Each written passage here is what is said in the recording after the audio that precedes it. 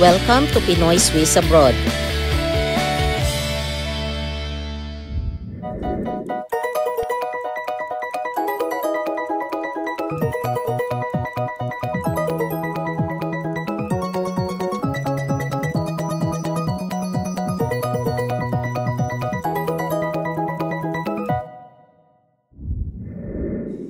This is the continuation about my previous video about the Prada Cup, the sailing competition that is being held here in Auckland City in preparation for the 36th America's Cup sailing competition.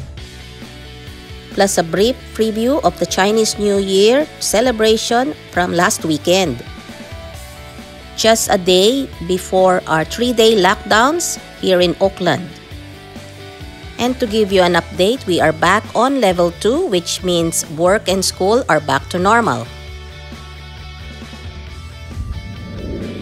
This time, it's a different travel because I'm showing you bus ride from Auckland to the west. So if you want to see how it looks like from the city going to the West Aukland, just come along. Unfortunately, that day, the train canceled the ride to the west. So I'm taking this unfortunate event to opportunity by blogging about it. There's no point to fret.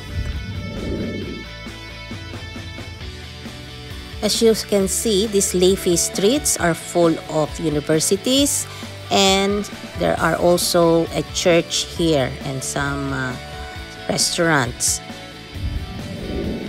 On your right side is the University of Auckland. This is just a small part of it. And here is the road going to the hospital.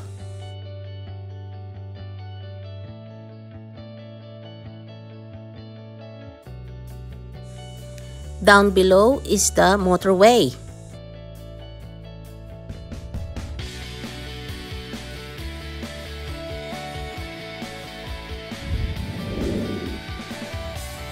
We're heading now to New North Road.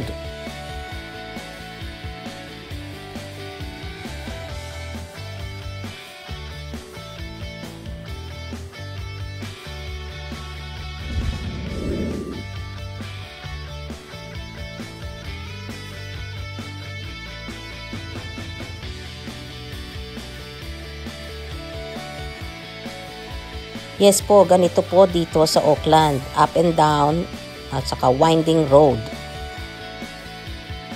I fast forward this video so don't be confused. And I hope you're not getting dizzy.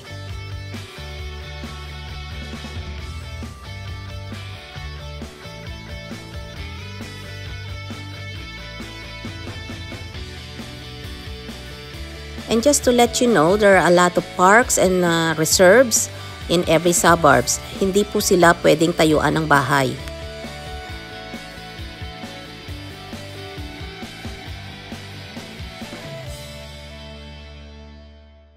Are we there yet? Yes, soon.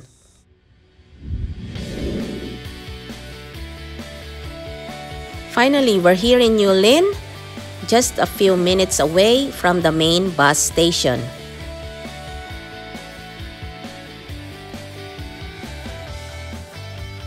It's been more than a decade since I've been on a bus, so this is like a first time for me as well. In a very long time. Well, this is it. I hope you like these bus rides with me. For a change, a different kind of travel. Salamat po sa mga umabot sa dulo. And for all newcomers, please don't forget to like, subscribe, and hit the bell button.